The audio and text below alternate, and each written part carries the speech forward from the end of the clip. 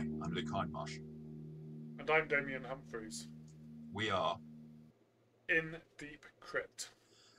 Welcome back to the pit of crit.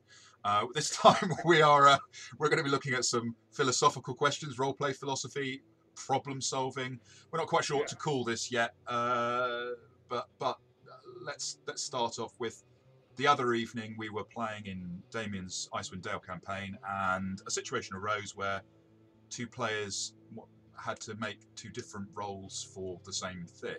I'll let you explain it more. But that's sort of the topic.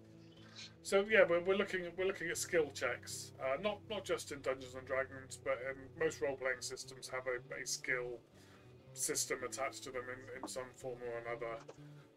What skill do you use and when, and is it okay to ask for different skill checks? So in Icewind Dale on Saturday, the characters had an object described to them, which was appeared as like a shard of black ice, but wasn't ice. I'm not going to give too much in case I give some spoilers. Some of you who have played Icewind Dale will know what I'm talking about. Others won't yet. But they had this object described to them. They hadn't actually seen the object, and they were trying to work out what it was. And so what I did was I gave the mage in the party, who comes from a research background, I let them make an Arcana check, and then we also have a druid in the party who is a local to Icewind Dale, and I let them make a history check. Yeah. And I actually set the DCs at different levels. So I set a higher level. So I set a DC of 18 for the researcher, but only a DC of 10 for the local druid. And I decided that what they knew about this stuff may be slightly different depending on their approach. And they actually both passed, so I was able to give some quite detailed information on what they thought it was and the history of the object, going right back to the days of Drizzt and before and all that kind of thing. As a player, Luke, how did that feel to you? Did that feel okay? Did it feel fair? I mean, I wasn't one of the players who made the rolls. It was, to me, it made perfect sense. I don't think you just gave the same result. I think you also, it seemed to me anyway, maybe I'm wrong about that, but it seemed that the wizard player got the more sort of arcane side of things explained, and the druid got the more sort of, this is the history of this object within the context of Icewind Dale. But they both kind of knew the same things. You put a different spin on each bit of information, which they then précéded for the rest of us, made it so we all knew as well. I don't think it's a problem. I mean, using different skills for different players can be something that causes a lot of discontent, depending on how it's done, but also who's on the receiving end. Because I think you did it. Okay. I think you did it in the right way. I think it was the right situation to do that. Some players might react negatively and think, "Oh, well, hang on." I think if say for example the druid's history was a rubbish score and they had a good Arcana, they might say, "Well, hang on, I want to make the Arcana check." We didn't really have that situation arise, so I think the question then would have been, what would you have done if, say, it'd been me and I'd said, well, hang on, I have a really high Arcana score as well, or I've got proficiency at least. I want to roll Arcana, not history. Why am I having to roll history when he's rolling Arcana? How you deal with that is then potentially an issue. What would you have done if that was the case? I'd just tell you no. Yeah. Told. Yeah, you probably would. No, I think it's personally. I think it's important as a DM that skill checks are made when I ask for them. Sometimes I don't ask for a skill check, and I will give some information, or I will describe something, or you find something, because you don't need a skill check for that. Yeah. Other times there will be a skill check attached, and I don't like players going, "Oh, I roll for insight." If a player's going, "Oh, well, I'm not sure about this character," I'll say, "Well, give me an insight check." Yeah. So I think that's about knowing the characters as well. So I don't have copies of the character sheets open all the time, but I do have a spreadsheet with some pertinent information for each character, and so I know each character's strengths and weaknesses to an extent. Uh, so in that case, had you asked, I would probably have said yes, it would be an Arcana check for you, Yeah. because of your background and your class, and your proficiencies. I don't have. Had, Yeah. You wouldn't want. had I the, would have been very unhappy with that. I'm a warlock with had, no Arcana proficiency. had the druid had a higher Yeah. Arcana, then Yeah. yeah, absolutely. I would have said you can choose either, but you'll get different information. So I have one of the campaigns that I've been running for some time is a traveller campaign, and within that, you're a player. Generally, I think I do things quite like you, but not it's exactly the same. Where I will sometimes make a call for a specific skill check, and sometimes I will make a call for a skill check and say to the player, what do you want to use to resolve this situation? You need to make a skill check. It seems like you're doing maybe this or maybe that. But I don't, like you, I don't, it's not for, I don't think it's for the players to choose to say, well, I want to roll this now. I think it's for a GM or DM to assess and say, this is a situation where you're wanting to do something and there's an uncertainty about the outcome. That means I once ran briefly for a group that would walk into a room and say, I walk into the room and I roll perception to see what I can find. Really? Like I said, I ran briefly for that. Yeah, I mean, going in and saying, I want to search every nook and cranny of this room. I want to find out what's in it, or we're about to board the spaceship. I want to check the sensors. Okay, so that's obviously going to result in a perception check for being in the dungeon, or electronic sensors check in Traveller, for example. We've been looking at Alien.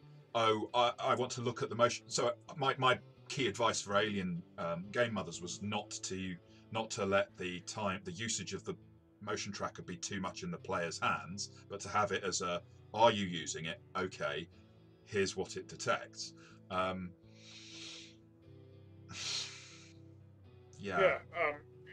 If a player tells me they're spending 20 minutes, half an hour checking every surface of every wall in a room, and there's a secret door there, I'm going to tell them they found that secret door. Yeah. Something else may happen in that time they spend. If you want to spend half an hour in a dungeon looking, you're going to find it. Yeah. For me, sometimes those skill checks, particularly with perception, investigation, that's about finding something relatively quickly, or noticing that oddity in the room that draws your attention to it. I think there's something else we both do. Though most notably, my warlock has been playing the guitar in, because it's the whole Crossroads story. Really badly. But I think I've rolled like ones on the both occasions, or 3 occasions I've tried to do it. It's been come up to one. But you've not done it as a succeed or fail check. It's just how well have you done at this? And the answer is, not very well. But it didn't cause a problem, or it was just a flavour issue. And that's great.